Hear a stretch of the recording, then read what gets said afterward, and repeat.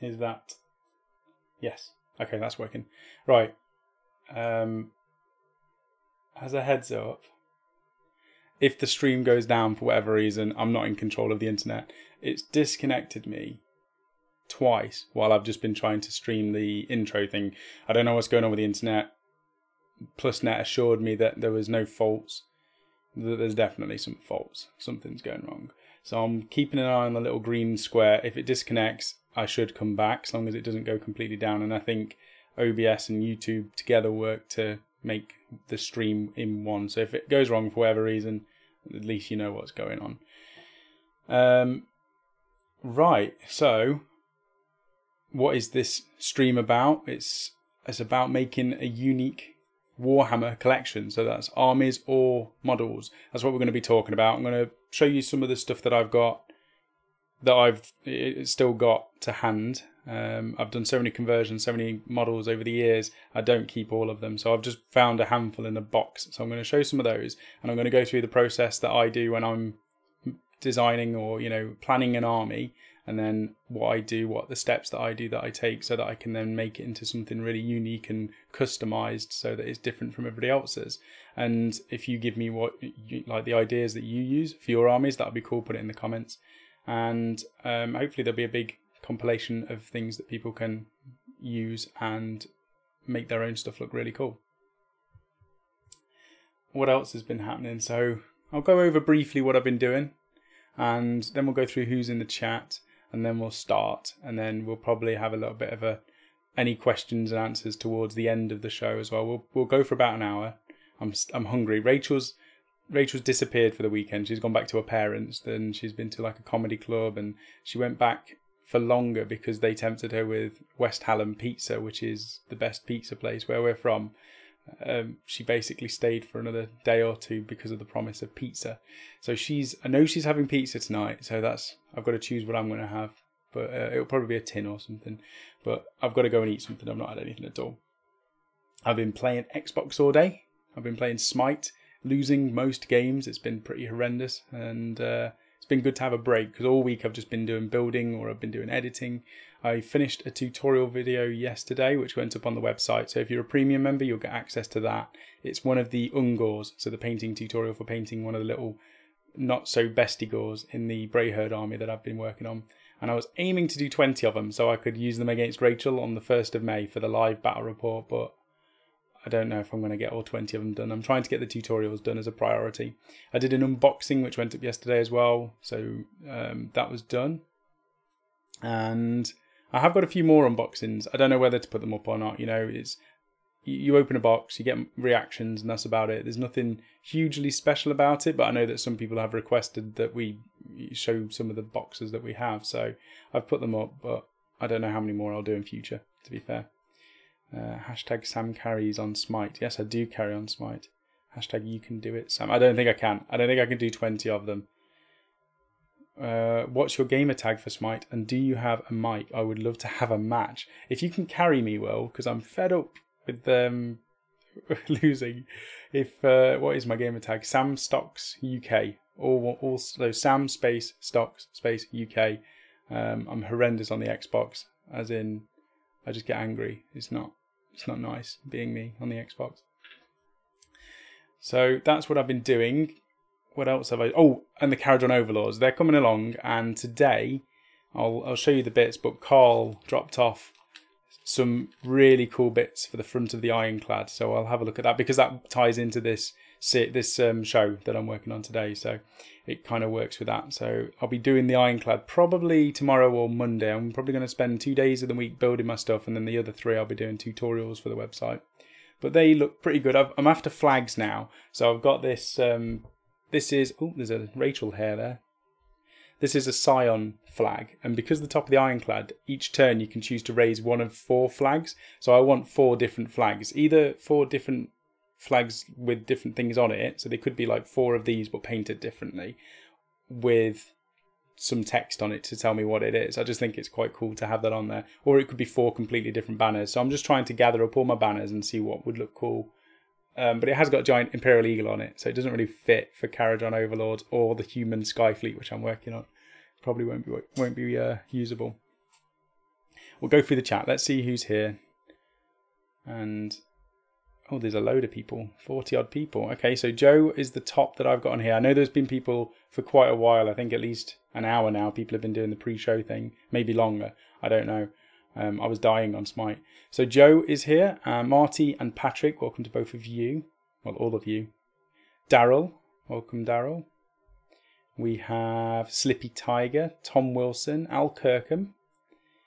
Who else? No Normies. I think that's a new name. Welcome, No Normies. Graham Rigg. Hey, Graham. Amit. Mr. Amit, the admin. We have Martin Dix and Fellhate. Time to make a cup of tea. I forgot the tea. I knew there was something. I've got some squash, but not tea. We have Funbug number 1. Welcome. Scott Bile, Baz Watkins, Tanya T, Mr. Viva La Jack. Dr. Octopus, I think still probably one of my favourite names on YouTube. Big McDanskell, Ian Stanford, Will Pollock, C. Mawson, who else? Frost and Fists. I've not seen, I wonder if that's Mythos. I think it probably is. I've not seen Mythos' stuff for a while actually. I think the last video I saw, oh God, what was the last video that I watched of Frost and Fists? They definitely mentioned Wargamer Online in there, so thanks for that, but I can't remember what it was. It might have been the giveaway for your subscriber milestone, but it might have been some form of painting video. It might have been your Space Wolf video, actually. I think that was it. Hive Army. Welcome, Hive Army. Sam, would that new shipwreck model be any use to you for adding some bits to your ship? It would, and I'm a bit... I was like, yeah, there's a ship, but I've just bought the Ironclad, which was £70, so it's quite expensive for the Ironclad. So I kind of would like the Undead ship as well, but then it's a £70 Ironclad with all the bits that I'm putting on it, mixed with this wooden ship. I don't know if I can justify buying more bits just to stick onto it. Where can I send an email to WGO? I would like to recommend a video topic. You can send me an email directly. There is a form on the website. I think there's a contact form on there which Phil set up, but he gets all of the questions, so I don't necessarily see them. If you want to use that form, Phil will get it. If you want to send anything to me, you can send it to my email address, which is samwise@wargameronline.com, so that's quite easy to remember. Or message us on the Facebook group, anywhere really. We're quite contactable. If you message us on any of our social media, we reply. We do our best to reply. I don't think we've ever missed anything. So, okay, that was good. That was good. I got through all of the hellos and welcomes. Thank you to everyone who's joined me tonight, actually, on another Saturday, keeping me company and letting me talk an absolute load of rubbish for an hour. And we're 8 minutes in. We've got loads of time, so any questions... please.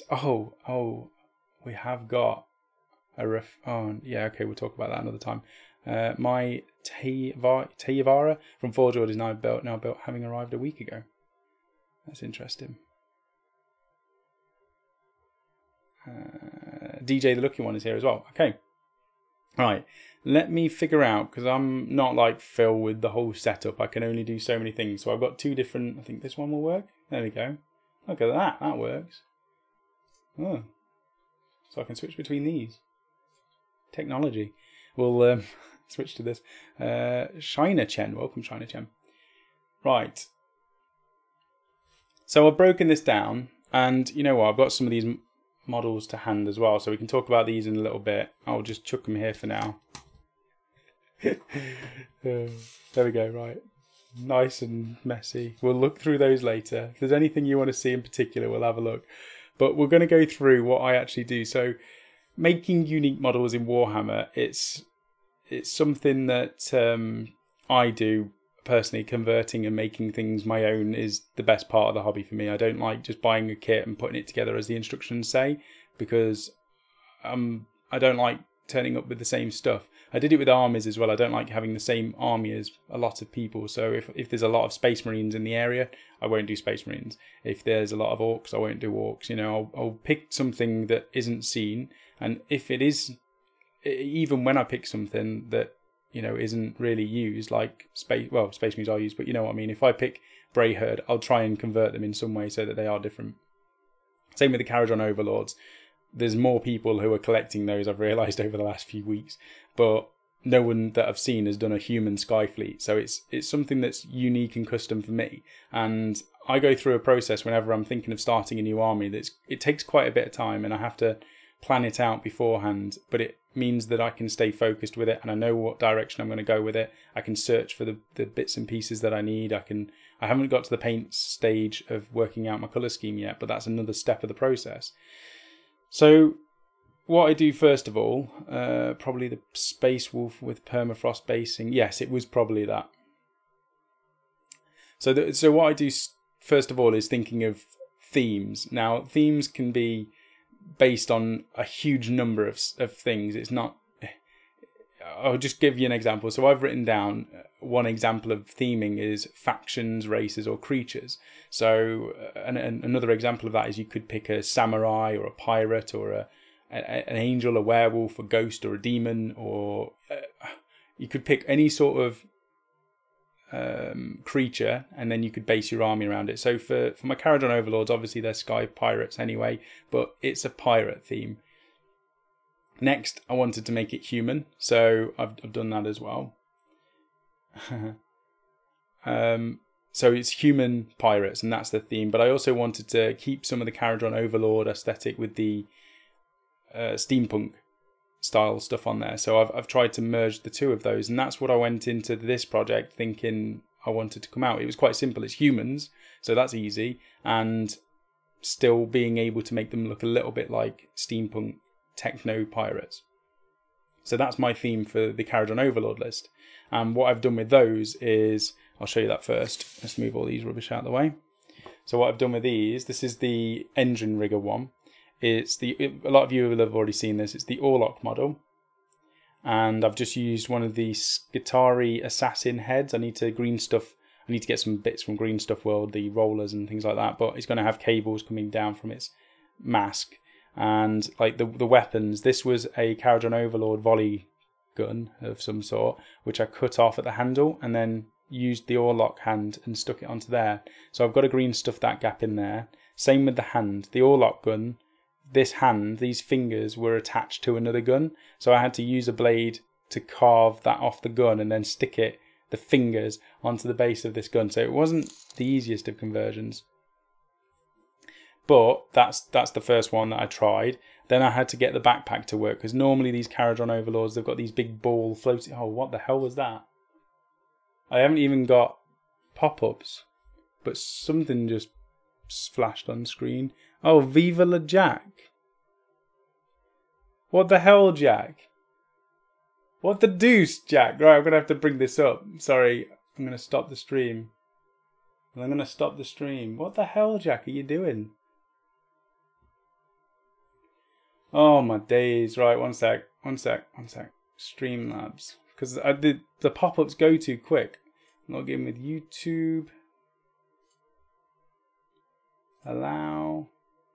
Come on, Streamlabs. I'm allowing you.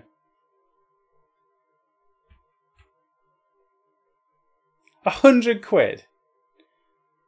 Viva la Jack. Sam, you beautiful man, towards pieces and stuffs. Thanks, Jack. I mean, you should have kept that for yourself to start your own... Well, you've just started the hobby. So Jack is somebody who I play on the Xbox with, who watched one or two of the streams and then decided he wanted to give Warhammer a go. And now he's addicted to Warhammer. And now he's just chucked £100 donation. So that's ridiculous. But thank you very much, Jack. And you really should have kept that to buy some more bits for yourself. But I do appreciate that. Wow. That's insane. Right, where was I? This is what happens every time it goes off track. We were looking at something. There we go. Caradron over. Now I've got to go back on here. Oh my god. Right, I'm there on the chat. I'm going to continue reading the chat. So anything that you guys say, I will go through and try and read. Marty just put awesome. Viva la Jack. Smiley face. Right, so, what was I saying? These have got big balls on them, but they're normally attached to the shoulder pads of the Caradron Overlords. So I had to find a way to make them work with these Orloks. So I just drilled a hole in the bottom of the base of this, and you can see there's a pin holding the two of those together. And then the rest of this fin, I just made it work as it is. So I did the first one. That was my test model. We'll talk about doing one first of all and then working on with the next one. But this is one which I wanted to do, which was floating. So the first guy, he's going to be stood on some form of rock or tree or something like that. The other two in the unit are going to be floating. So they're going to be at angles like that. And I've just got to figure out how I'm going to attach them to the bases. So this guy's floating. He's got a giant drill cannon with the same pain in the backside, chopping the fingers off and the handle and all of that sort of stuff. But you can see how he can be put floating at all sorts of angles. And he's come out really well. So going off track a little bit, but the idea was that I picked human, I picked pirate, and I tried to make them as Karajan and steampunk as I could, which I think I've done with these. I just need to green stuff them and fix them. So first things first, pick a faction, pick a race, pick a creature. If you wanted to do an all samurai army, then you know what you're going to be looking for. So you're going to be looking for some form of human models that you can add samurai weapons or helmets or armor or something to, or even an entire samurai set of models that you can just use and put the right weapons and things like that on it. If you're doing angels, then it could be, or even winged creatures, it could be that you pick some models like the harpies from, not harpies, what they call Dark Eldar models. Help me out. Somebody can help me out, please. Dark Eldar Scourge, I think they're called. They've got devil wings and they've got angel wings in the set. So it might be that you would, maybe you could go halves with somebody. Maybe you're going to do an angel army, they're going to do a devil army, and you basically use the Scourge box set as a basis to convert the army. So you buy a bunch of Scourge boxes between you and a friend. You take all of the angels, they take all the angel wings, they take all the devil wings, and between you use those to add to another model. And then you look for the model which would be suitable for that. So it could be that you're going to put them onto Sigmar, Stormcast Eternal. It could be that you're going to put them onto anything, basically. You're going to be picking what would work for it. So once you've picked your theme, the next step is to figure out what type of army you're going to be doing. Now, what I mean by that is, are you going to be doing a ranged army? Are you going to be doing a magic-based one? Is it going to be close quarters? Are you going to be doing a hit-and-run style army? And once you've figured that out, you can then go on to what rules are you going to use for it. So for me, it was easy because I'd already picked, it was easy. I looked to the Karajan Overlords. I've loved the fact that they had the giant pirate ships. I wasn't interested in having dwarves. However, the Orlok models work perfectly for humans. So I knew that I just need to make the Orlok models work for the rules of the Karajan Overlords. So that was easy. But if you're going to be using, it's not a proxy. If you're going to be doing the Counts as style army, you need to make sure that the rules fit. So the base size of the model, if you're going to be having this little skeleton dude, and he is going to represent a Bretonnian archer, let's say, he needs to be on the same base as the Bretonnian archer, what it would be, so 25mm. He needs to have the same war gear as the Bretonnian archer, so does he have a bow and an arrow, or bow if that's all he has, and maybe a bit of a hand weapon on the back of here, which he does. You just check that all of that equipment and the base size and the size of the model is all reasonably close to the actual rules that you're going to be using. Once you've done that, you can then plan out the entire list and you can decide how many models you want to go. So the first step is figuring out your theme. The next step is working out what type of army you want to do. And then from that, you can figure out what rules will work with the stuff that you've chosen. The next bit, and this, quite important with that bit, I wrote down WYSIWYG, because if you're going to be playing these sort of armies at tournaments or even at clubs and places where it's not like your best mates that you're playing against, who generally wouldn't care if you put, Rachel puts coffee mugs on the table and says they're drop pods, and we all kind of give her an evil look, but we go, yeah, whatever, if you just want to try it out, that's fine. But if you go to a tournament with your coffee mugs and, you're going to get the table flipped, or you're just going to get refused from playing the game, you need to make the effort. You can't just get a model, put it on the table and say, yeah, that's what could that be today? That's a Maw Crusher. You have to make sure that you've gone to the effort of putting the right equipment on it as close as possible. And what I say by that is these Karajan Overlord models that are blatantly humans, the normal Arcanauts have got a pistol and a close combat weapon, a blade of some sort. So I've made sure that these have got pistols and blades. Now, that isn't a Karajan Overlord pistol, but I'm using it as it. I'm just saying it is a pistol because it's the equivalent. But that looks more like a human weapon, plus I don't need to convert the hell out of every single weapon that these carry. And it gives me more flexibility. Like this arm was taken from an Empire model, which I just cut off at the shoulder, stuck on, and it looks quite nice. It looks quite Corsair and piratey. It works with the rest of the model. So just try and make sure you've got the equivalent equipment on the model which is represented in the rules, and that way if you go to a tournament you can say, like, I'm going to basically have 9 people in my unit which are all going to have these pistols and some form of close combat weapon. The leader of the unit has got a bigger pistol, so you can see that the special pistol that the leader has got is different to the rest of them. Just make sure you go along those sort of lines when you're going to be making the changes. I'm going to have to probably go through the chat because there's quite a lot. The next step, we'll look at environment. So the environment that they're going to be in. So try and remind me if I forget. So where did we get to? C. Mawson, if you're Wargamer Online, if you're going with a pirate theme, why not make each of the 4 flags you mentioned earlier a different pirate flag? POTC, what is that? Is that Pirates of the Caribbean? Pirates of the Caribbean 3 featured several different pirate flags. I need to watch that again because I can't remember it, and I haven't even looked into it. And to be fair, that brings you on to another point. When you're thinking about your theme, things like movies and TV series and books and all of that sort of stuff can help you pick your theme. So, you know, you could, I was going to say Lord of the Rings, but there's a whole Lord of the Rings game if you want to play that. But Pirates of the Caribbean, for example, I could watch all of that and then get some tips about what I want to do with the army that I'm working on. And it's quite good for inspiration as well as ideas when you're putting it into the actual model form. So it's worth watching films and TV series, and it's a good excuse just to sit down and, you know, be a vegetable for at least 2 hours watching something. Amit's doing his admin goodness, saying get onto the forum. So the forum is free. Go to wargameronline.com, make a free account, and then you can post on the forum and you can put up your project logs. But I said we're going to be doing the updates probably every 3 weeks, I'd say, because we've got battle reports that we'll be doing on Wednesdays. We have got potentially a really fun show next Thursday that we're doing live. It's nothing to do with wargaming. Well, it is. It's themed wargaming. But for next Thursday, Rachel, me, Luke, who was on the recent Twitch battle report, Phil, and Matt Pink, we're all going to go around and we're going to have a game of something, but it's really fun. It's quite embarrassing for us, so if you want to laugh at us, then it's probably worth tuning in for that. Rachel's been desperate to do this version of what we're doing since we played the first version of it. I'm not going to reveal it because you'll just have to turn up on the day. It just embarrasses us, so that's as much as I'm going to go with it.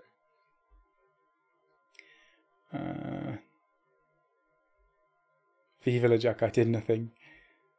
Marty's asking for Jack what he's playing. So Jack's not, I mean, I think he did 40k when he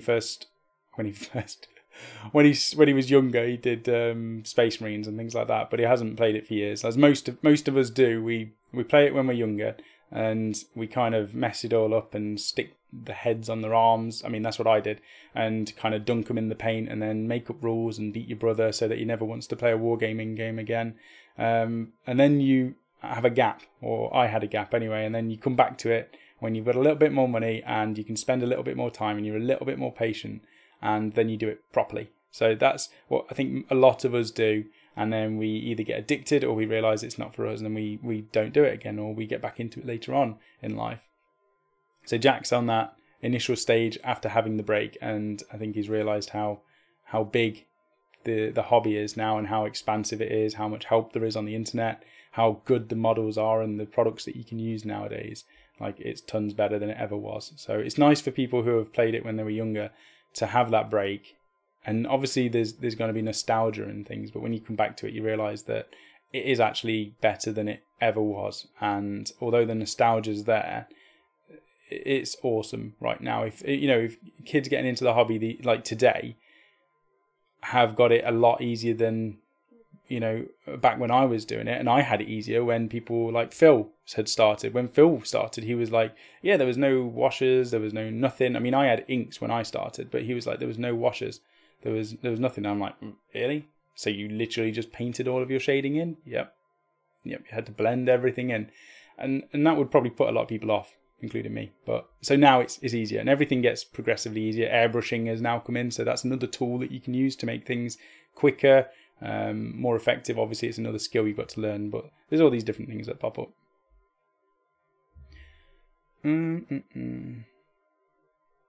Oh yeah, Baz. Daryl's saying, Baz, just saw your Custodians model from Wednesday. Holy cow, it was amazing. That was a really good Custodians model, Baz.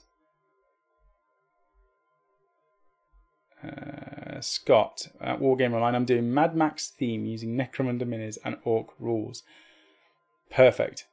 And that's another idea of an awesome theme. I've thought about it a few times, but I never did it with the Mad Max theme. But you can really have a lot of fun converting all of those vehicles. I've seen somebody do it with orcs, but I've not seen somebody do it with humans instead of orcs. But that's a perfect example. You use human models, you convert the vehicles, so the proper vehicles or the equivalent, and then you use the orc rules, which are perfect. It just means you've got to paint a lot of and convert a lot of humans to go along with it. But that's a perfect example of theming an army.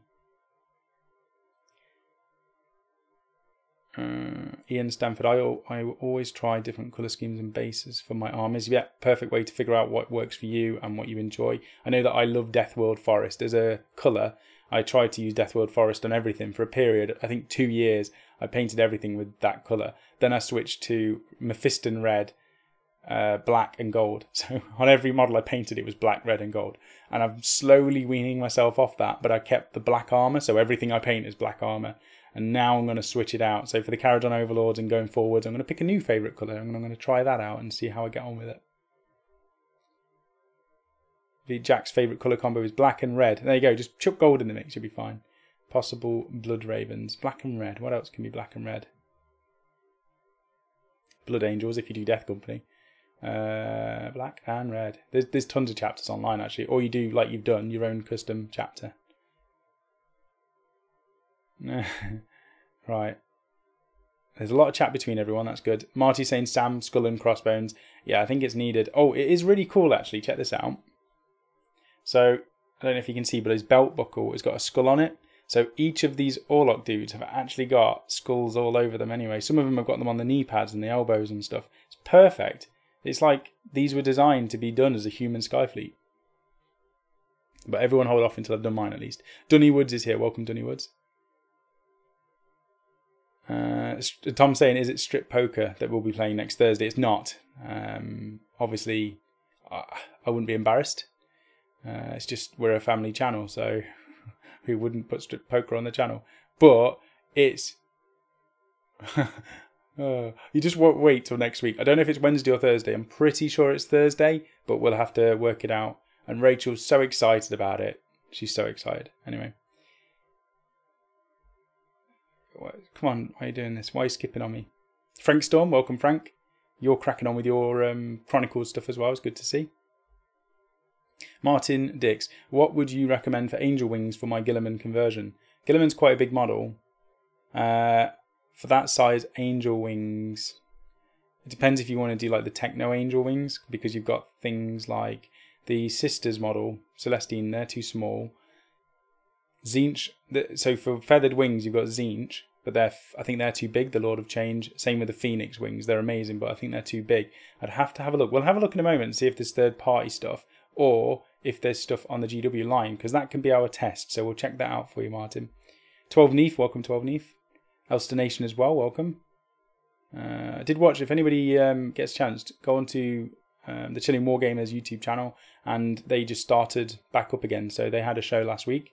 I think it was last week. I watched it pretty much all the way through. It was Ulster Nation and Spud.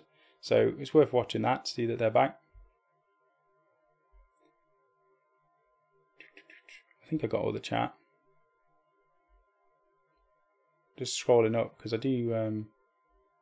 it skips so often. Yeah. Right. Perfect. So let's get back to what we were talking about. And I'm going to highlight that. So the environment is what I was saying. So what environment are they in? Because this will theme the army, this will theme the bases, and also the colour scheme. Because once you've figured out what bases you're going to be doing, you can also make your colour scheme either contrast or blend with it, depending on what you want them to do. So environments, you've got things like lava, snow and glaciers, obviously, woodland, forests, swamps. What else have we got? Desert. You could have sea-based. Obviously, if you're going to be doing the Ideneth Deepkin, they're already in the sea, so that kind of helps. But pick an environment they're going to be in and see if that works. So if you're doing pirates, they're probably going to be sea-based, except for if you've got flying ships. So for my army, I'm picking swamps. And the reason I've chosen swamps is because I'm going to be teaming up with Patrick again in the next doubles tournament that we go to. And he's using the Sylvaneth. So I'm not too keen on doing forests and woods because I think they're too thick with trees and there'd probably be too many bright colours on there. But for the pirate and the mercenary style army that I'm going to be building, a swamp works perfectly, and it also works for Patrick because he can have his dryads coming out of the swampy water, or coming out of these decayed and rotten trees with ivy wrapped around them. You can go to town with the Sylvaneth as much as I can do some nice big themed bases on the overlords. So picking the environment they're in and then thinking about how you want to do the bases. And I've took the dog today. I'm still pale. Even though I do take the dog every day, I don't seem to, and I'm out in the sun, I just stay pale. But I've been picking up tiny little twigs and I don't know how to treat them yet because I think they might need to go in isopropanol or they might need to be PVA sealed or something. But I'm going to probably try and put some sticks and some tufts that I bought on there as well. I spent about £30 on basing materials and I really didn't get much. But I've got some ivy and things like that on the way, but I'm trying to use as many natural materials as possible because they're free. They're on the floor in the fields and things, so they're easy to pick up. And I've done videos on bases, I've done quite a lot. So you could, if you're doing a ice base, you can easily follow the permafrost tutorial. It's quite easy to follow. And it's fairly cheap to actually recreate, and it looks nice and it stands out. If you're going to be doing deserts, you could mix in all of the cracked earth paints, and there's tons of products to use for all of that as well. So pick your theme and then go with it. That's the environment side of things. And then the next bit is browsing for the basis of the model. So once you've figured out what you're doing, what theme you're doing, what rules you're going to be doing, and what bits you're going to need. So if you know you're going to need pistols and swords, you can then start looking for all of the kits. Now you can do this in various ways. Oh, they've stuck together. Oh dear, might have broke that. Various ways. So you've got third-party websites. So if you go onto Google and type in, as I have, third-party Warhammer bits, and it comes up with this Daka thread immediately. So this is basically, you open this up, and it's a list of all these different companies with third-party bits. So if you're not going to be going to a GW tournament or a store, and you can use whatever bits you want, it's open to a lot more choice. If you're doing GW only, like I am with the Carriage on Overlords, you're limited a little bit more because you have to use GW or made bits that you've made yourself. So we'll talk about that in a moment. But like if we open some of these up, Spellcrow are brilliant. They've sent us as a channel a bunch of stuff in the past, and they're sending some more. But these have got a range of different bits, so you can click on these. If we go on to conversion bits, let's type in, let's just go on to guards. So in here, if you know you're going to be needing laser guns, if you're going to be playing Tau, they're probably not Tau-ish, but if you're going to be doing like a human, let's say you're going to be doing a human Tau mercenary force and you wanted some different guns, you could go on here and you could pick up some laser guns that look a little bit different to every other gun in 40k, but could be used as what they call pulse carbines or something like that. Oh, now it's broke. What are you doing? You can see I don't test any of this stuff before I go online. Same with heads. If you're going to be doing a Blitzkrieg themed army and you want all of your stuff in gas masks, you come on here and you can find that there's gas mask heads. And you basically just browse all of these third-party websites. And what I do is I try and find a website that's got a range which is large enough for you to pick things that will go over all of the models. So maybe you'll have some shoulder pads, or maybe you'll have some fur that goes down their cape, as well as like a loincloth and maybe a helmet. And you basically go through these websites and see what you can buy that will suit you the best. So that's Spellcrow. They're really good. And they send you extra stuff as well. Spellcrow's worth buying from because you pay like €20 or €30. They always chuck in something extra. Got Puppets War. These are very good as well. Very nice for heads. I use these on the Grey Knight models that I built. So you've got some support crew there. But we're here for bits, aren't we? So parts. And let's say we're going for arms and weapons. I'm going to find some form of funky sword. I'm always after samurai stuff. So I don't know if there is any on here. No. Don't worry, I'm not going to make this whole stream about just browsing third-party websites. Because I know a lot of you aren't interested. Oh, they look cool for tower weapons. Oh, they look good for drones as well. Norse light shields. I'm not seeing all of this. It's fairly new. Or at least since I checked. Don't break on the internet. Maybe I shouldn't do that because I'm asking the internet to break. Oh, there we go. Scythe. Anything with scythes are really cool as well. And they look very close to Tyrannid arms. Oh, dear me.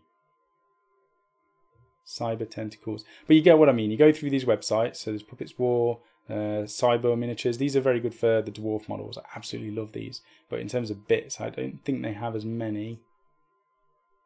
They are nice though. Oh, here we go. These are the nice Egyptian swords. So before Thousand Suns came out properly, I won't let me show you that in big, but there's nice Egyptian swords on here. So once you've got your theme, if you're going to be doing an Egyptian themed army, you can come on here and buy those bits instead. And last for the pop-ups is Anvil Industries. So these have got very sci-fi based conversion bits. You've got Black Ops. And by the way, we're not getting sponsored for any of this. I'm just showing what I would do, the process of actually looking for bits if I was going to be doing third-party stuff. These are so GW. They've even got purity seals, for God's sakes. Weapons. That's what I like looking at. Where are the weapons? What type of weapons? Sniper rifles. Or even scopes. If you wanted all of your models to have scopes. That's not really scopes. There we go. Holographic scopes. £2 for 10 scopes. Bargain. Chainsaws. Perfect stuff. Right. So that's one option. Now the other thing is GW stuff. So GW have got obviously a huge range of amazing models. I like spending time going through all of the models. When GW release a new kit, I think, oh, that's cool. Those bits can be used for something else. And that's generally how I look at stuff, is how I can use it on other models or in future make some sort of themed list. So I will just go through here. And one idea that I did in the past, I've got a few of the models for it, but not all of them. And Mike just the other day said he was tempted to start a Chaos Army with the same idea, was doing like a 4 horseman apocalypse style army. So we were discussing some of the things that could be used, and I said I was using the, let me find, no, it's not Maggotkin, is it? Is it Maggotkin? No. Where are the normal ones? Slaves to Darkness, most likely. Mostly. Oh God, what is it called? There's a Nurgle dude on the back of a horse, and the horse is all dead and dying. It might have gone out of stock now, and they don't make it anymore. But I was going to use that and convert it with the scythe and create that into death. I was going to use the old Archaon model on a horse and have that as war. And for each of those leaders, each of the 4 horsemen, I was going to do a 1,000-point force that went with it. So there would be the war. So there'd be Archaon as the leader, and then there would be 1,000 points to go with him, which would be Khorne, because that fits the aggressive, the rage, war style things most. Lord of Decay, yes, it was that, Tom. Khorne would fit them the most, so I would do a 1,000-point army of those, and I'd make those fit how I'd style them as much as possible. Then for the Nurgle, I would use obviously Nurgle models, but then you might want to use things like the Poxwalkers as the warriors instead. So you'd use your normal model. So rules wise, they would probably just be Chaos Warriors, but then you'd use something to represent the Chaos Warriors. So zombies are kind of small and they're not very armoured, so it doesn't really work for that. But you would find something, and even if you put zombie heads and zombie arms onto the Chaos Warriors to make them look like they were dead or decaying, maybe get some Nurgle bits and mix them into the Chaos Warriors to theme it in that sense, that would work. Same with, and rules wise, you would want each of the 4 Chaos Gods. So Tzeentch would be one of them. I can't remember which one I did for that.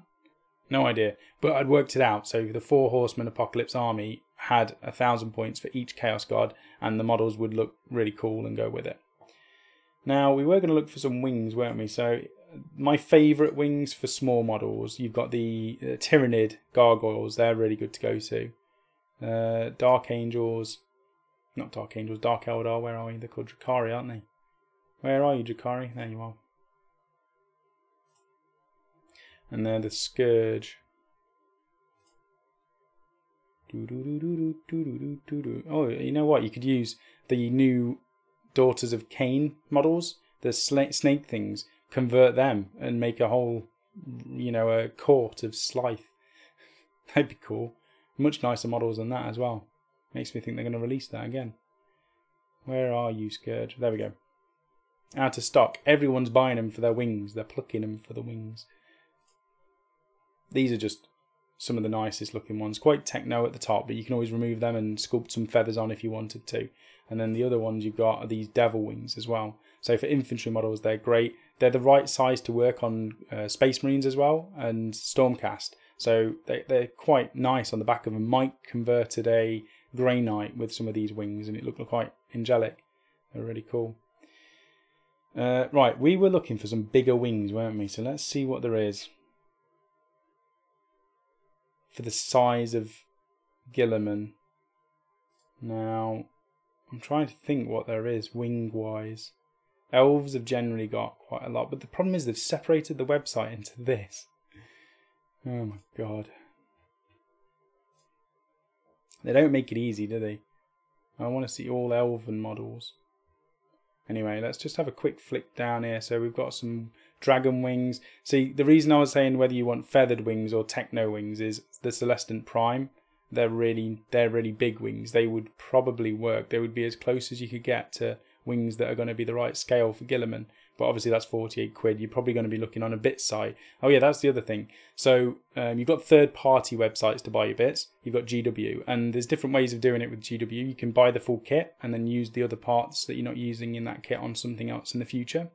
Or you can rob your friend's bits box, which is what Luke does. I've stopped Luke coming round to my house now because he comes round and he literally just beelines to the wardrobe of shame and just starts taking all of the bits out and starts filling his boxes with them basically. Oh, well, that's a cool bit. I'll take that. So I've, taken all the nice bits off all the sprues and kept them for projects in the future. And Luke just comes around and like scoops it up, puts it in his bag. See you later, Sam. And then just does one. But I do the same with Phil. I go around to Phil's and I grabbed a load of bits recently, like scions and the banners and things like that. Ask friends. So if you're on Facebook and you've got a local club or you've got a local group or friends or whoever that's interested in the hobby, literally just send a message saying, I'm after this sort of thing. Do you have anything like that? And chances are somebody will have a bit that will work. If they don't, then you use the bits websites. And I try and... The bits websites are quite expensive. They charge you quite a lot of the time. But I'm still waiting to find the really good one that I will spend all of my money buying bits from. So far, there's been a ton of people that have helped, like heads that have been sent to me by everybody. And like I said today, Carl dropped off this griffin head and the armor plate, which is going to be the, what's it called? The front of my ironclad. It's going to be the centerpiece of the army. So I wanted it to have a nice big front to it. So that's what this griffin's going to be. So just find bits from friends, third-party sites, Facebook. eBay's a really good one if you want to buy job lots. So bits boxes that people are just clearing out. There's so many people who get in and out of the hobby, and especially out when they've had enough of it, that you can basically pick up a big box of bits on eBay for like £10 and you'll be surprised how many good little bits that are in there that you'll be using on future projects. It's obviously not as precise as going onto a website and ordering exactly what you need, but you can just get a load of stuff and fill your drawers with it for then, and you can go back to it later on. Where is the best place to get wings and jump packs for Sanguinary Guard? Spellcrow do jump packs if you want jump packs rather than the winged ones that they've got. But the... Oh, I was thinking, why would you want to buy wings and jump packs? Because they have wings that are attached to the jump packs. I get what you're saying. Where is the best place to buy the wings and the jump packs? So eBay or Bits websites. Now, there's places like Bitsbox, but they very rarely have anything in stock that I'm after. And you need to get like your delivery up to a certain amount, your order up to a certain amount before you even warrant spending on there. So in that situation, I would probably find, the heresy groups might be pretty good to go to for that, because they might not use the backpacks and the wings. They might be putting normal Space Marine backpacks on them, but they might want the ornate armor from the Sanguinary Guard to use for a conversion or something. So Facebook groups are probably your best bet to find wings and jump packs for those. Right. Cool. So that's that. The next bit is converting. So once you've built your models, there's normally some bits and pieces. There's gaps. Like this is a Goblin model for the Blood Bowl team I was working on. Now he needed to be a what are they called? He's got a bouncy stick. I forgot the name. I forgot the name of a bouncy stick. But you can see I've chopped that up. It's 2 banner poles which I've just drilled through and stuck a paperclip in to hold it together. And then there's a goblin jumping off at an angle. So that's my pogo stick. That's what it's called. Goblin pogoer. And there's still some work that needs to be done green stuff wise. So the other thing is making sure you've got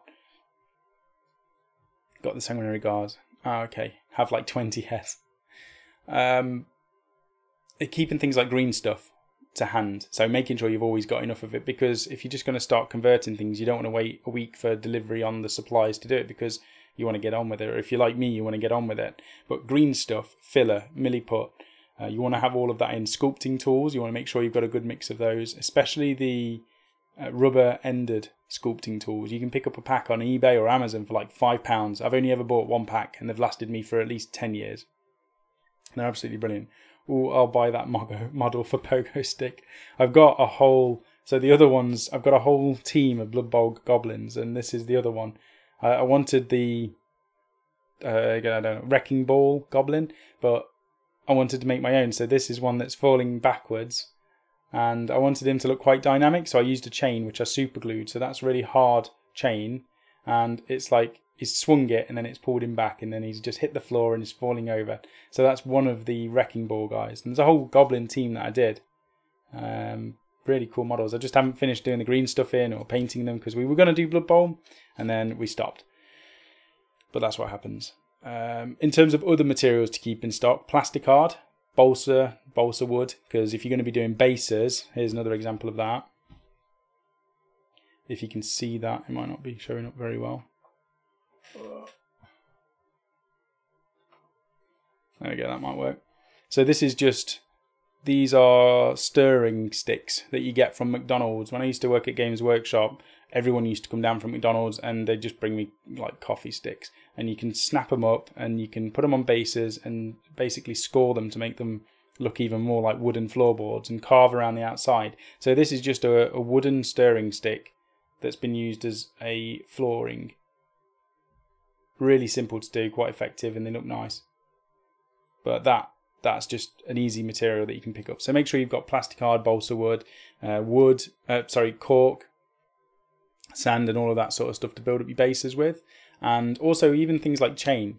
So you've got this sort of chain around if you want to do something like that. You've got pins, which I spent, I'm not joking, when Mike came round the other day, probably an hour to an hour and a half, and I ordered 1,000 paper clips on Amazon for £4. And I didn't think, I thought, you know, how many paper clips do I go through? Quite a lot, I think, because of all the pinning I do. And I ordered 1,000. I spent an hour and a half cutting up 100 of these paper clips. Oh God, I did that properly so I wouldn't have that problem. So this is 100 paper clips, and each paper clip got cut down into 4 of these pins. Now, I don't need to do this probably another year now, because these will be used to pin the models. I've pinned them onto the cork. So there's a paperclip in the foot. There's all of the heads I paperclip, because I can position them in different ways a lot easier if they're on a paperclip. And things like the giant ball, which is on the back of this guy. That was obviously pinned, 1 to strengthen it, but 2 because I can position it as well. So I use paper clips and make my pins from that, and it's so cheap. And once you get into the habit of doing it, it's easy. Just make sure you've got an hour to cut up 100 paper clips. God knows what I'm going to do with the 1,000 that I've got. But I keep them in this little tin as well. This is a tin that Dave got me when he went to Japan this year. And it had some nice little sweets in there. Apparently Japan don't do sweets. They just do weird other foods that you get to eat. But he brought me back these, and they're brilliant because they fasten perfectly. It's got a nice little lock on it, and it's small enough just to put inside a box if I need to go to Phil's. And I just like it because it's Pokemon, and it's a nice little EV Vaporeon. Anyway, we'll move that out of the way. The next step, so once you've figured out, I'm sorry this is a long one as well, but I get a lot of people saying about converting and how do you do converting and how do you make these armies, and I thought it would be interesting just to talk about it. So there's a lot of talking tonight, and I apologise for that, but I want to go through as much as possible. But the next step, once you've sorted that out, is actually starting to work on the first one. So you start chopping up and making your first model. And I always do a test model to make sure that the conversion works before I then chop up every other model. Now, with these engine riggers, I didn't know what I was doing until I started working on the first one. I cut off this back bit, I built the oarlock as a base, and then I started putting all of this together and working out how the backpack was going to work and how it was going to attach onto it, and then see what heads worked, because the rest of them have all got these Skitarii tin heads. And then the weapons, I needed to test what weapons I could do on there, which were easy enough. So could I slice the fingers off the guns, and could I cut the handle off and then glue it together? Once I'd done this test model, he's on foot, obviously is quite, a bit easier to do. I then went on to the next model, and that's where I started chopping up, oh, there goes the microphone, started chopping up the feet. So normally these are flat, but I chopped it so it looks like he's got both feet stretched out. So I just used what I'd already done on the test model, and then I just added the chopped up foot, which I need to green stuff later on. But it meant that I'd already done the difficult bit, I'd already done the working out, the process, and I could just replicate it after that. So that's why you always do a test model. Same for even these. I paper clipped, pinned all of the heads, and I knew that I needed to do that because some of these heads don't fit because of the back of this jacket that they've got. So I needed to make sure that every single head had paper clips on it. Since then, I've gone and done all of the Skitarii heads that I've got, and they've all got these paper clips already attached. So when I start converting one of these models, I just drill a hole in the top, pop the head in, see if it fits, and I know what I'm doing. But it's all because I've tested it on one first of all. Keep knocking that microphone, it's so close, I keep doing it. So testing, doing your first model and then doing it. And then after that, it's doing your green stuff, being patient with it and doing it in stages. The thing with green stuffing and sculpting is it's all patience, like 100% patience, maybe 1% practice. Maybe 1% practice, 1% skill, 98% patience is green stuffing. And anybody can do it. You just need to watch some tutorials, read some articles on green stuffing, get the basic tools, and then just practice and take your time with it.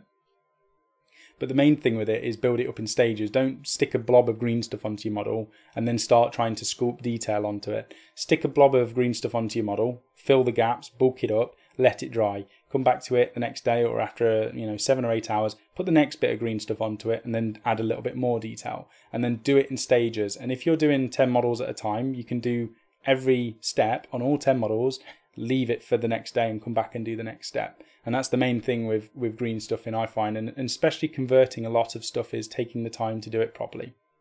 So do that. And also I've written this note. I'm actually doing good. I've put notes for a show, which I haven't done in a long time. So if you're making multiple versions, make notes of what you're actually doing. So paperclip the heads, taking the fingers off the weapon. Write notes so that you know what you're going to be doing for the next project. Or the next time, in a year's time, you might decide that you want to build another 10 converted models, but you can't remember how you actually did it. Write it down, and then you'll know for a year's time. If you are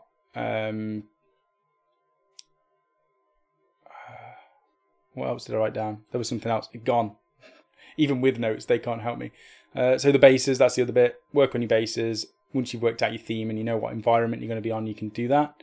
And that's pretty much it. You build your army, and then after that you work on your colour scheme. And your colour scheme is based on loads of stuff. There's whole websites dedicated to colour theory, and you want bases and you want models and things like that are going to contrast a little bit more, or if you want them to blend, it's down to you working out what colour scheme you want to do. These skeletons, they've got quite pale skin, but the blue, because there's not much colour going on here, there's just bone, and then the blue on the base stands out, and then the green from the eyes stands out. So that's a conscious decision to have very boring looking skeletons with normal looking leather straps. There's not much going on. There's leather straps, there's a bit of black cloth on there, which couldn't be any duller, and a bit of metal, really basic. But then the bases and the eyes stand out for this whole warband of these. Conversion wise, this is another one it's just a skeleton hand with a dagger from some other kit completely chopped off and put there. There's this guy. This is from a actual Frostgrave model. The Frostgrave have got their own set, so the hands I just painted up as bone, but this is from a human model. These are from another kit altogether, from one of the Chaos Warriors, I think, maybe. And I just stuck them to the back of the Graveguard. Just chopping bits up and sticking it together, and he's like some form of Frostgrave champion. cool looking model though. And who else have we got? Oh, this one was the biggest pain for the Frostgrave warband I was doing. I had to cut, this was the arm again from the human stuff. You can tell it's a little bit thicker, but I didn't mind too much. And the arrow, I had to cut on both sides of the arrow and stick it onto a hand and try to make it straight and not at an angle. So there's a lot of work gone into these skeletons, even though it doesn't look like much, because they normally just have weapons and they don't do much. I also even cut them at the waists and the rib cage, so normally they're a little bit more upright, and I wanted him to look a little bit more feral and hunched over, like he was crawling or, you know, lunging towards something. So I've cut them at the hips. There's a bit of bone that I just cut down and then arched them over a little bit more, so they looked a little bit more feral. So there's decisions gone into those when I was converting them as well, and it's all about thinking about what you're going to be doing.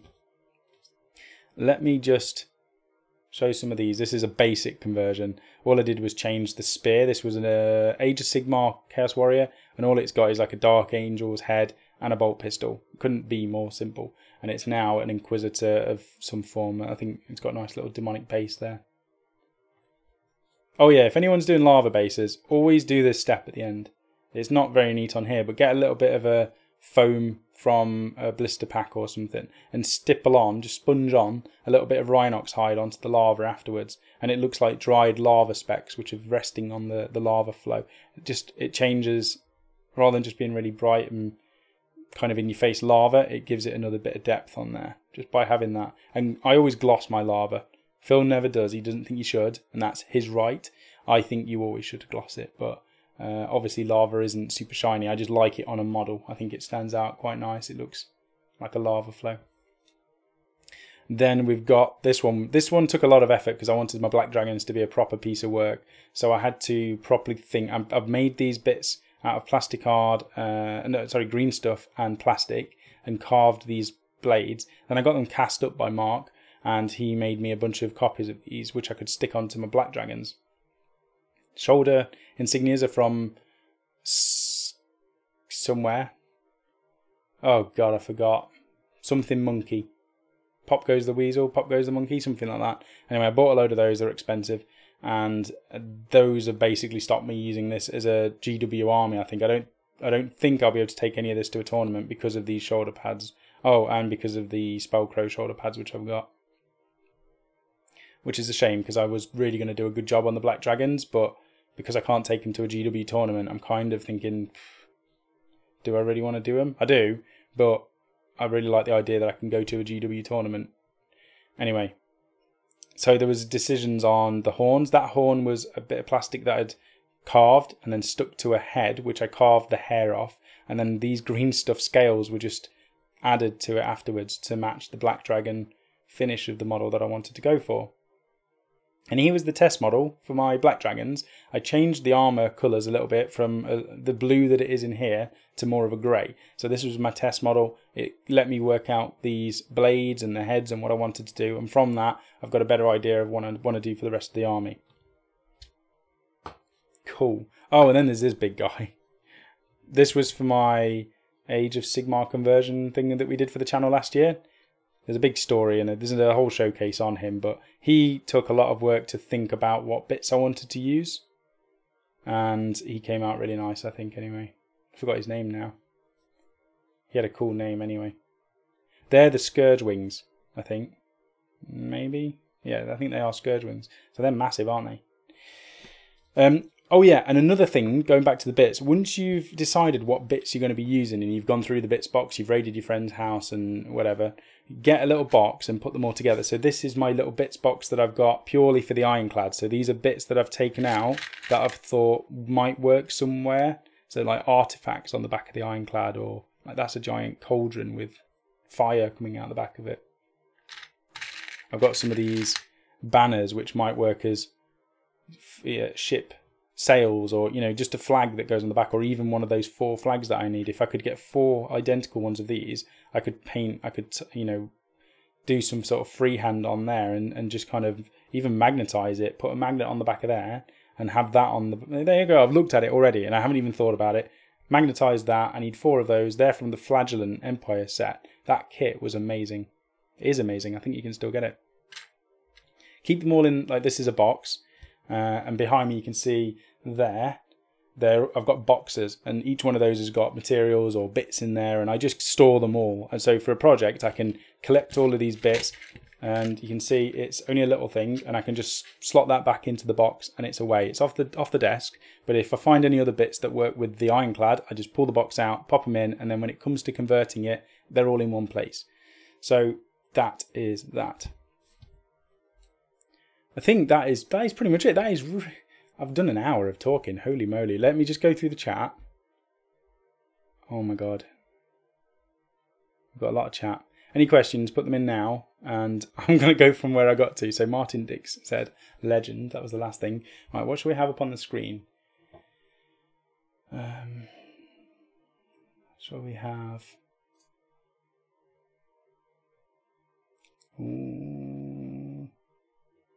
Let's just... I don't know. Can we get the forum up? No. No, we'll just leave it. Hang on, I can do this. There we go. Cool. Right, so...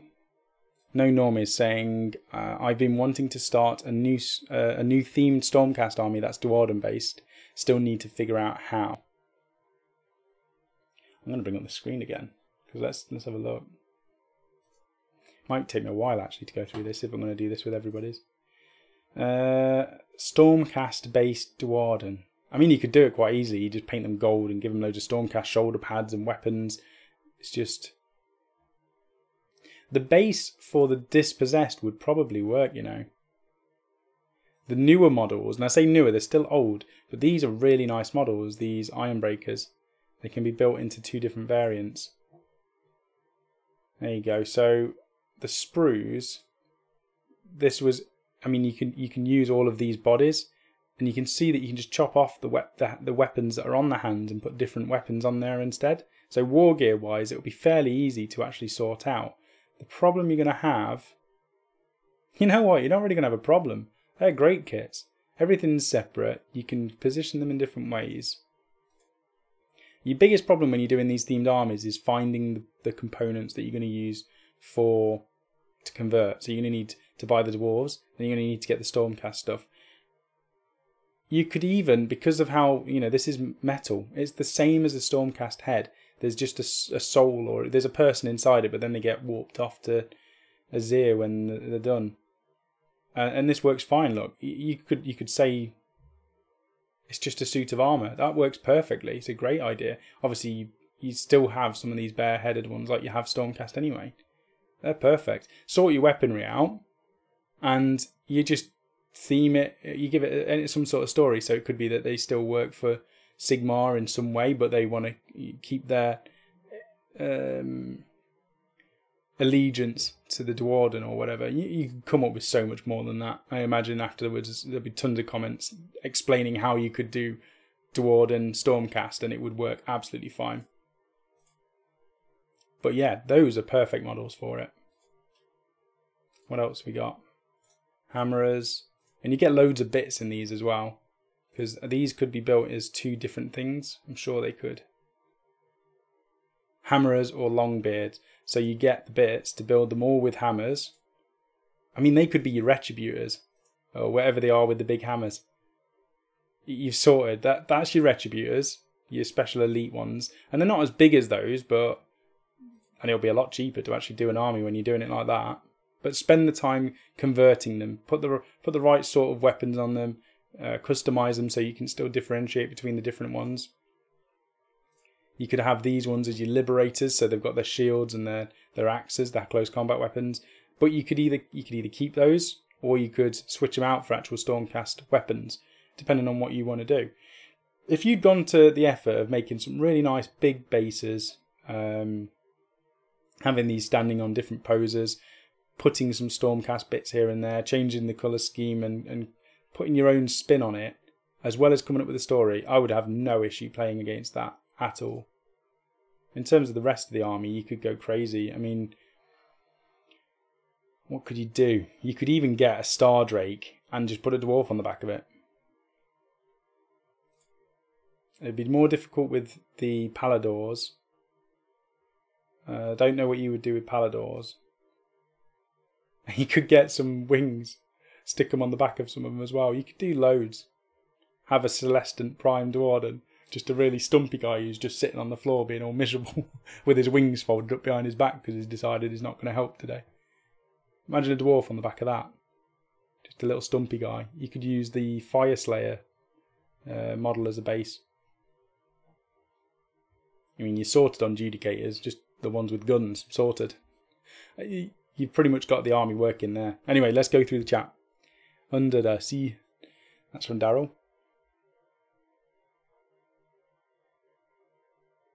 Hollow out the chest of the Stormcast, make a small seat to put the dwarf on, and then build in the rest of the bits so it's like a power loader. That's amazing. That's amazing. So they have to kill Stormcast. I like the idea of that. I did make some mech dwarf dudes, and I don't know, I think Luke robbed them off me and never paid me for them. The giant, the what are they called? Oh, I've got the website up, Jesus. 40k models. Adeptus Mechanicus, I want to say. Where's the Mechanicum? Mechanicum, where are you? Oh god, why can I not read? Adeptus Mechanicus. So, these ones, the Castellan robots, and I wanted dwarves controlling them. So this whole top, this whole bit here was just cut out. And then there was a dwarf sitting in the back of there, and it was the guys who rode in the gyrocopters. So it was a gyrocopter pilot sitting inside one of those, and then the weapons were changed. So there was what did I give him? I think the weapons were used. It was used as a cannon or a organ gun or whatever I wanted to use, and each of the weapons were magnetized. So I could use a dwarf in one of those big things and use it as a cannon in the gameplay. So rules wise, it was sorted. It was a really cool looking. I only did 2 or 3 of the robots, but they look cool. I didn't go any further because it was taking me too much time, but again, that's another thing you could theme. Funbug, are they eco-warrior pirates? That's my Caradron's working with the Sylvaneth. I don't know, we haven't decided yet. Me and Patrick need to have a conversation and decide why the hell am I working for Sylvaneth? Is it that they hold a large sum of money? Do they have some ether gold, which I need to power the ships because my guys are going to be like exiled from Skyfleet space? Or do I just owe them a favour? We're going to have to work it out.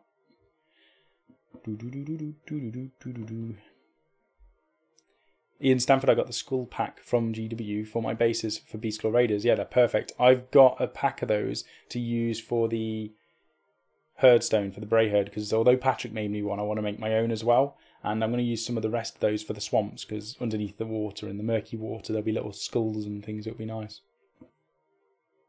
So apparently you need to bake organic material to properly kill it dry. So that means I'm going to have to put it in the oven. And Rachel's going to kill me. I'm going to have to look into that then, because maybe I just chuck all of the twigs and stuff on like an oven tray and just set them on fire. Coleman, hey, was stuck on the phone, might need to go off again soon. Nah, that's a shame. Hey Coleman, I didn't see you before. I apologise. I hope you're doing well. And I hope your lad has done some work on his models. I've been talking for over an hour, my throat's going. I could never stream for longer than an hour, could I? Loads of chat between everybody there. Any ideas of an alternative model for Razordons? I hope everyone's okay staying on for a little bit longer than an hour, actually. I apologise if not. Where are Sheraphon? Why can I not read? They are order, aren't they? Oh, they're at the top. They're just not there. It depends on the theming. Like, if you just want to use something as Razordons in the Seraphon army, you're basically looking as accounts as. It's not necessarily like a themed thing, because you still want the skink handlers.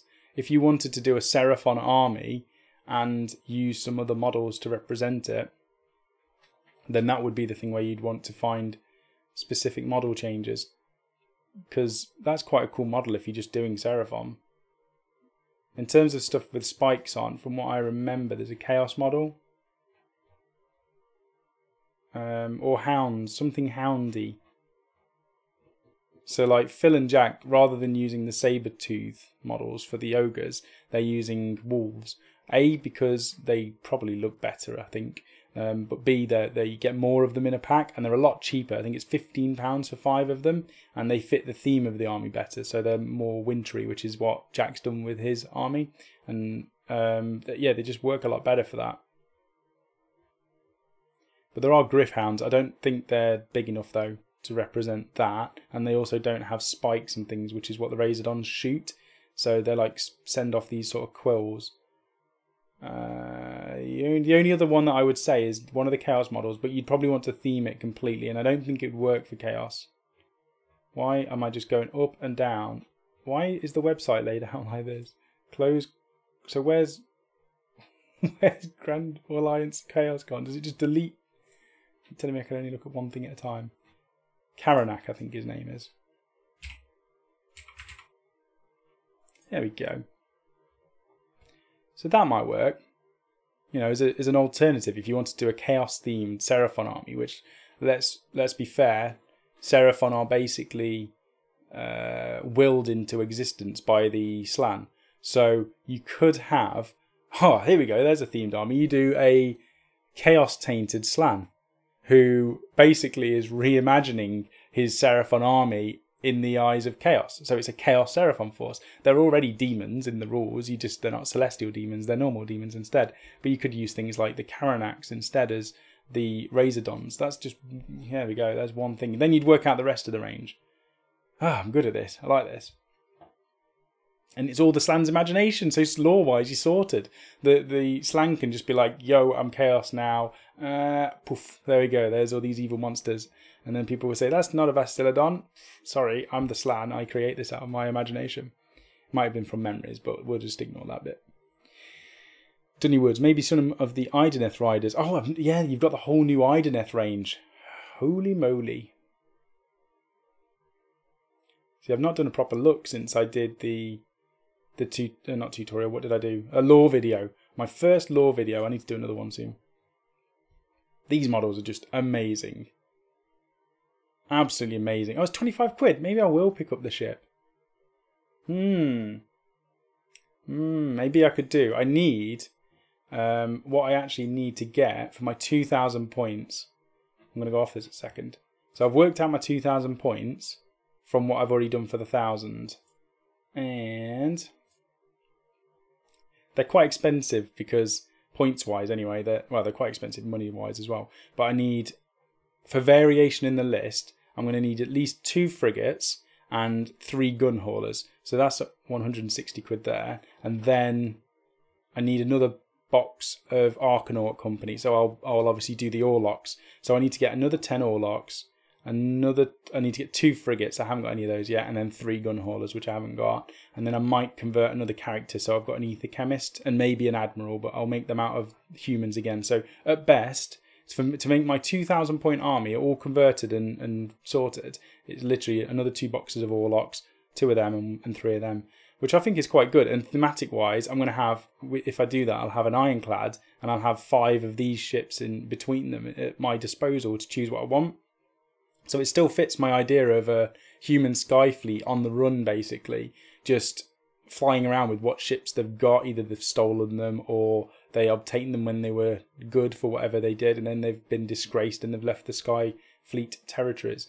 But I think that's cool because everything's in ships, nothing's on the ground, and I have got these engine riggers obviously flying around, but they're going to be strapped to the side of the Ironclad as well. So yeah, I'm really pleased with the Caradron Overlord list. I know they're going to nerf the hell out of shooting armies by the time these are done. So I've been doing combat armies since the beginning of Age of Sigmar, and only now I've decided to even put a ranged unit into my army, and I can guarantee they're going to, on the day I finish, there'll be an FAQ or a General's Handbook release, and it will be, ranged units are rubbish now.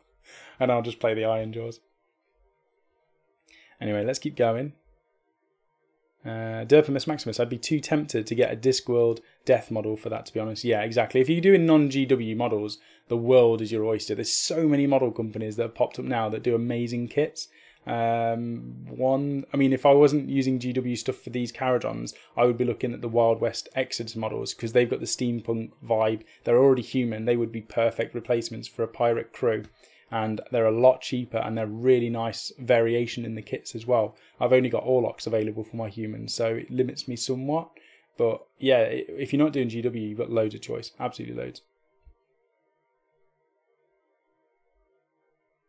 Frost and Fist, I think I may steal the idea of Scourge Wings for my Wolf Priest with jump packs to separate them from my regular jump pack units. Great idea, Sam. Yeah, I mean, they're perfect, Mythos. The Scourge Wings, if you can make a deal with somebody and buy the ones that you want. So I always want the Angel Wings because they're hard to come by. So if you can find somebody who wants Devil Wings and you can sell them to them, then it's worth buying the box and separate them. Coleman will have to catch up with this a bit later, no worries. I've left you a PM on the forum about Caradron spares since we're at it. Oh, okay, I might have to check that then because I still haven't finished converting all of these yet. I've got about another 20 models to go, so if I can get some more Caradron bits, I could go, because I'm limited on Orlocks and the bits that I got out of one box of Endrin Riggers, so there's not much Caradron bits going on these, but if I can get some, then I could maybe change some of the pistols around. That'd be awesome. Maybe I can keep the Escher crew in there as well then.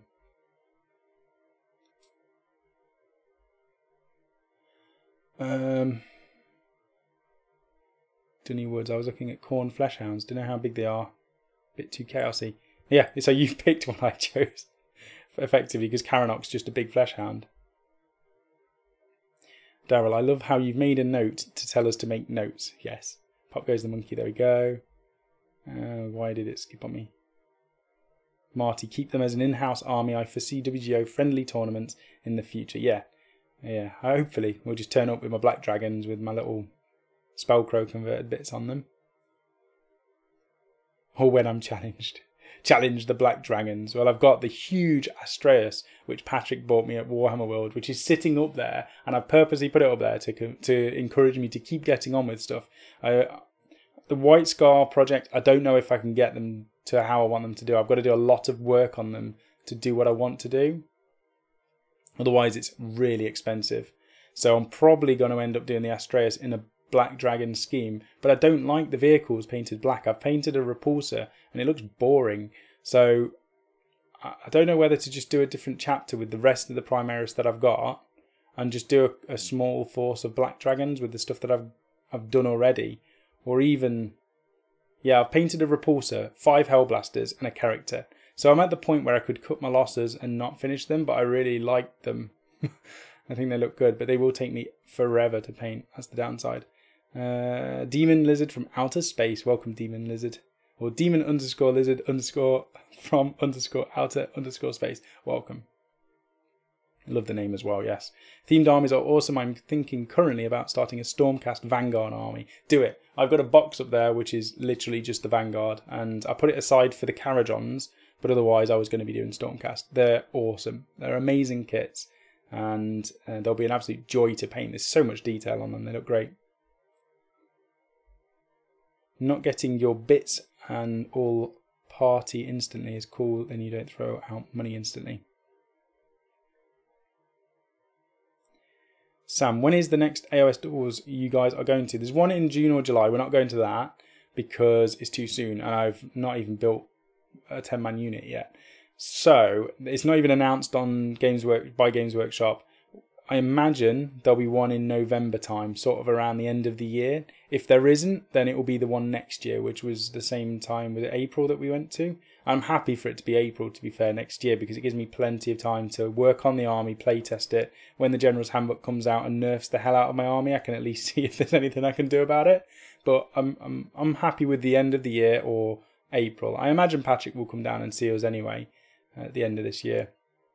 And we're supposed to be going and seeing him at Essen. He donated the ridiculous £444 the other day, and he's already said that was part 1, so he's donating more money so that we can get the equipment for the studio and all the other bits that we buy, which is awesome. So we'll be going and seeing Patrick at Essen, and Phil was going to go by coach, and I was like, I'm not doing 8 hours, so we're flying, because if we order it early enough, I think we pay £30 for flights, and we stay over for 1 or 2 nights over in Germany. And I've not been to Germany since I was a kid, so it would be nice to go. It'd be nice to see Patrick again, because he's a really nice guy. He's really funny when he starts winning, because he gets really cocky. and you just end up like just not arguing or bickering, but it's like if you watch mine and Mike's games, all we do is bicker all the way through. If you go onto the website, it's not this Brayherd and Skaven battle report on here. If you've got a premium membership, it was me and Mike, and we bickered all the way through it. There's a lot of salt from me because Mike has just got this ability to roll what he needs constantly, and it's infuriating. And he does it while like the most cool composure as well. He just looks at you, and and you don't even see any of this on camera. He'll just look at me dead in the eyes, roll the dice, and it'll roll a 6. And he doesn't even look down. He waits for me to look, and then he sees the result of my face, and he knows that he's rolled a 6. It's ridiculous. But you don't see all of that on the camera because that's an unedited one. It's like 1 hour 50. It's literally just chucked up. So you do see me doing my ambush and all that sort of stuff. If you can put up with that, it's great. But it is a premium only at the moment. Anything with the website that has a P, you have to pay the $2.99 a month to get access to those. But we are releasing those. They'll be on the website for at least a month, and then they may come to YouTube after a month. It may be 2 months, 3 or 4. We just release stuff as and when we want to on YouTube. But if you're a premium member, all of our tutorials and recorded battle reports are going to go up on premium now, and the live stuff will be either on Twitch or on YouTube. Mine and Rachel's game, Seraphon versus Brayherd, we'll do on YouTube because you know, our audience is on YouTube at the minute, and me and Rachel, I like the abuse from people when they're actually watching the stream. Whereas Twitch, we tried the first one the other day. That was Tau versus Grey Knights. Worth watching that. That was Luke and Pink, both of them playing their armies for the first time, and they did a good job actually. But check those out. Where was I up to anyway? Let's keep going with the chat. Oh, I was talking about Patrick. Patrick's like a Mike. He's like a German Mike. He's very cool and composed, but then he does have the cockiness to him as well, which doesn't infuriate me as much as Mike does. But it's probably only going to be a few more games before Patrick does it. But he's on my team for doubles, so I can never get angry with him because he kills everybody else just as much. So it's fine. Right, Chaos Razor Gore might work. Yes, that's another one that would work perfectly, Tom. Great. What's more Ice Agey than saber-toothed cats? Yeah, wolves. I think it's because he plays Space Wolves, so they're like, there are no wolves on Fenris sort of thing. Mammoths, yes, that is more Ice Agey than saber-toothed cats. Spot on there, Martin. Demon Lizard from outer space. Chaos Tainted Slan, that hurts my head. Yeah, like the complete opposite of Chaos. They literally want to eradicate. But imagine if Chaos got a grip on a Slan. Imagine if there was a Chaos Slan. It's your imagination. You do what you want. Some people will absolutely hate it. It's like the whole female Space Marine argument. I absolutely hate it. Others don't care. Like, it's just down to the individual. It's a hobby with toy soldiers at the end of the day, with spaceships that really should not fly, and aliens and demons from everywhere. Demon lizard from outer space. Things like that. So, although it doesn't necessarily fit the lore as it is, if you the rule of cool supersedes anything, to be fair. Amit, Sam used the Ideneth ship terrain piece for your ship model. I've already got the ironclad. I mean, I could do a lot of converting. You'd need the giant sails and stuff. I was thinking of using it as like an outer frame for the ironclad, so it wouldn't be all the rest of the ships, but the pride and joy of my fleet would have the terrain piece as like a frame, an outer frame on it instead. Been working on more Citadel Woods and Spite Revenants, almost done. That's awesome, Al. I'm looking forward to seeing all of those actually, Al. You should stick them up on the forum if you haven't already. I haven't seen them. I don't think I have anyway. Ian Stanford playing a game of Wild West Exodus on Tuesday at the gaming club. That's awesome. I haven't played the game. I just know that the models are really nice. So I'd love to get some of the character models to paint up. They've sent me a bunch of bits, which I'm going to do some tutorials with, but I haven't got as many of the characters, which are what I generally use for tutorials. Oh, what the hell. Mythos. Much love, my brother. Keep up the amazing work. It's another donation. That's 2 donations tonight. That's awesome. Thank you, Mythos. And you keep up the awesome work as well. Yeah, that's brilliant. Thank you. Thank you, guys. Redcuff's reporting in. Howling Mad Cat behaving himself. That's jolly good. And I hope you're cracking on with your little, your awesome hobby room. It's looking really good. It seems like it's a lot more work than you first expected, but it's definitely going to be worth the effort. When you can sit back, everything's in its place, and you can just get on with your hobby, it's going to be glorious. Daryl, how about painting scales or something on your Black Dragon tanks to break up the monotony, or hang them with reptile paint pelts?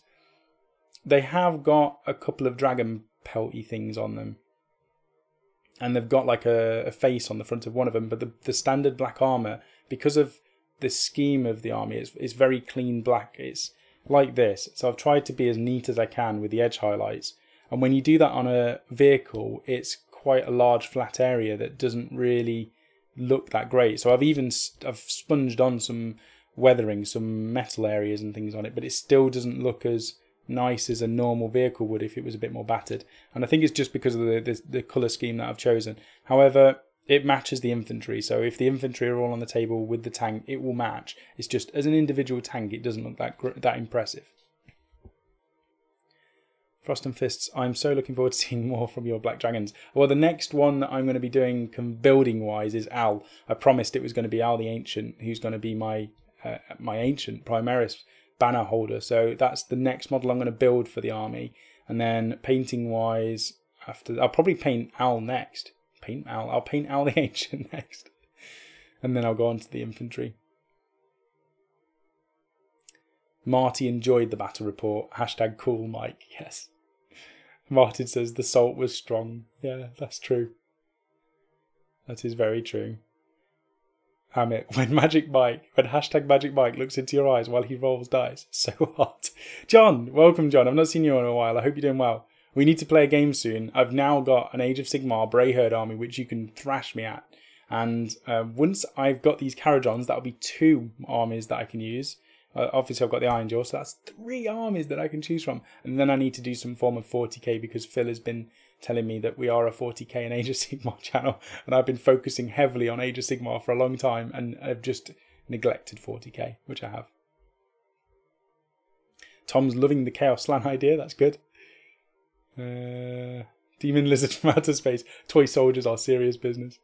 Marty, I think the frame idea is class. Yeah, that's what I'm thinking. I haven't obviously got the kit or anything. For £25 it's probably worth a gamble in it just to pick it up and see if it works before I convert the rest of the Ironclad. With a giant griffin on the front of it as well, it would look different. It would look like a human centrepiece to my Skyfleet. Dunny, couldn't Patrick use the shipwrecks as his Wildwoods for more army synergy? Perfect idea, Dunny. I'm sure Patrick, if he isn't already watching, will watch this back. So that's a good thing for Patrick to think about. Great idea, Dunny. Brett Holt, are you located in the UK? Yes, we are located in Warwickshire, specifically Leamington Spa. So we're very central in the UK. We're not too far away from anywhere other than Scotland, as Derpimus always reminds us. Dark Elf Corsair cloaks, yep, perfect for Salamander Marines. Then they would work for Black Dragons. The reason I didn't use them was because Spellcrow sent me a whole bunch of bits and pieces to convert the Black Dragon army. So I think it would just be one that I don't take to tournaments, which means I need to get another 40k army bought, built and painted. And at this moment in time, it will probably be Dark Eldar. If I had to pick a 40k army right here, right now, let's do this. Let's do this live. Not Space Marines, blah, blah, blah, blah, blah, blah, blah. It could be Space Marines. No, not Space Marines. Unless I do more Primaris. Maybe Space Marines. Not Grey Knights. See, Astra Militarum have got awesome tanks, and you can do some really good conversions on the infantry. And Death Corps of Krieg are my favourite models, but they are like, sell your kidneys. I'll probably have to sell Rachel's kidneys, both of them. Maybe an arm as well, just to get the Death Corps of Krieg, so it's not going to be worth that. But the tanks are nice. Custodes, Rachel's got them. Sisters of Silence, not enough models or synergy or anything yet.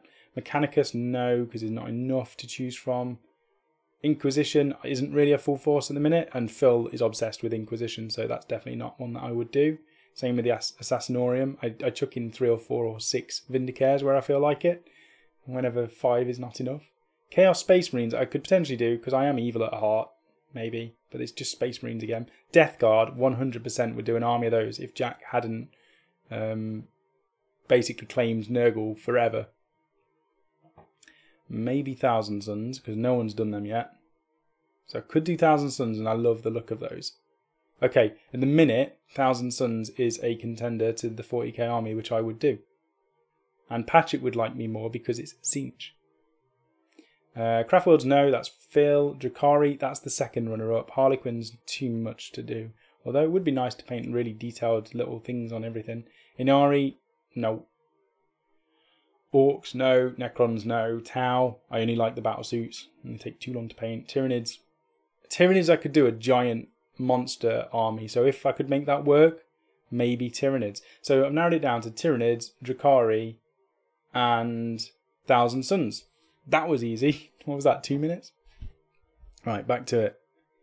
And Owl's put finally, yeah, for Owl the Ancient. You've seen what I've been working on, Owl. How many videos have we released since I said I was going to be working on the Black Dragons? And I've not even had a chance to build you yet, Owl. It's disgraceful, I know. C. Mawson posted an image to the Facebook group of pirate flags in between painting my first WGOC Chronicles squad. I can't get Facebook up on here at the minute because I don't think my chat... Let me just see.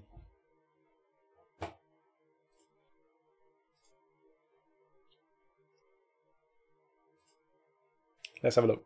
Let us have a look. Alright, War Game Online Community Sam found an image with the flags of the 9 pirate lords in the Pirates of the Caribbean that I mentioned on the live stream. Oh, okay, so I could just paint all of those up. That's cool. They all have different rules as well, so I'd probably write the rule on the back of the flag just so I remember what it does, or at least the name of the rule. A lot of those are actual historical designs. Barbossa's flag, as an example, was used by Calico Jack Rackham. I wasn't aware of that. I just remember seeing, there, see? Everyone learns something every day. What could be more piratey than swiping someone's flag? That's so true. Right, where is... How do I get onto the group? Why is it not showing the group? Why can I not see your stuff? Unless it was on the forum that you posted it. Mr. Mawson. They're really nice. Steve's done a cracking job on them. It's a medic for his scions. They're cool as well. They look awesome. Don't know where they're from.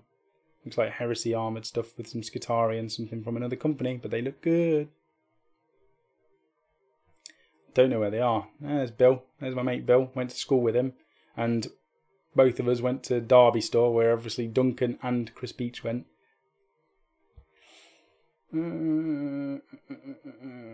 Okay, I can't find them, Mr. Morrison. Oh, there's some of Tom's stuff as well. Some School Crushes. And there's Frank's stuff. And there's more Steve stuff. They're cool. Nice colour scheme as well. Right. So, let's keep going. Amit. Amit's just messaged me on Facebook. Right. Red Cuffs. Thanks, Sam, and anyone else for the encouragement regarding my den of nerdness.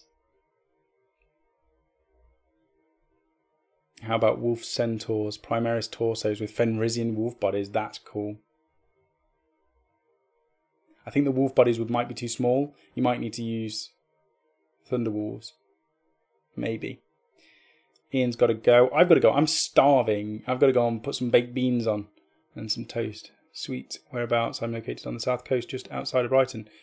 Probably as far away as possible from us at the moment then, if you're at Brighton. But it's still not that far. It's like 3 hours in the car. Train journey, probably an hour and a half, 2. For 25 quid, I'd chop up the ship and use it in the swamp bases. Lots of moss and stuff. Make it really weathered. Awesome idea, Tom. Might buy 2. Fell hate, I'll buy Rachel's arm. Sam, have you seen the Elysian drop troops are being withdrawn from sale? Maybe they're redoing them. Maybe they're just not selling, so they got rid of them. I haven't seen that, but that's a shame. I was chucking it down. It was red hot today, and now it's probably thunderstorm, and the internet's going to go. I don't know what I'd do without the internet. Slanesh might tempt you when they come out, Sam. Yes, true. That's another army I was actually tempted by for ages, Sigmar, but 3 armies for 40k. There we go. That's a good narrowing down for me. do a public vote. I don't like doing public votes, Martin, purely because you have to enjoy the army that you're doing. You have to pick it, basically. If you don't enjoy doing it and you're doing it based on what people have voted, you generally won't stick with it. I don't, anyway. I've done public votes with friends in the past and never stuck with the armies. But then I'm a butterfly, so I changed to a different army regardless. It's really raining out there. Demon Lizards from Outer Space saying 1,000 Suns are awesome. With the Zangor stuff, I have a Tzeentch Arcanite army for AOS 2. That's cool. Drakari are absolute filth right now. Maybe I won't do those then. Ralph, I thought yes, still on, an hour and a half, Ralph. But hello, Ralph. Okay, there we go. I'm at the end. I am at the end. So, it's been an hour and a half of me talking and you lot giving some great chat, advice, asking some awesome questions. Mythos and Jack with the donations. You know, absolutely awesome. Thank you very much to both of you. But thanks to everybody who's turned up another Saturday in a row. This is the 14th one, I believe. 14th Saturday with Sam. Which started off as just a thing I was going to chuck up every now and then, and now I'm doing it every week, just because people turn up and watch every single week. So I do appreciate it when people come, and it's nice to do these shows. So tomorrow, what's happening tomorrow? Tomorrow is Sunday. I don't know if Phil's releasing anything. It sounds like my roof's coming off. Maybe... It did say it was going to be a storm, but it sounds like there's a hurricane. Maybe I'll stay on stream. Anyway, Monday musing. Next Thursday, oh, that's the thing. Next Thursday, the really cool, funny thing that we're going to be doing at Phil's will be worth tuning in for. But other than that, I hope you all have a fantastic weekend. I hope it's still sunny wherever you are. And if it's not, stay inside and get loads and loads of hobby done. Use the forum to do your updates for your Chronicles, and obviously Facebook as well. And... yeah, other than that, have a fantastic week, and I'll probably see you on Thursday next at Phil's house. So I'll find the credits, which still need to be updated because it says 2017 on there, but it's 2018, and all of you have a fantastic night. Bye.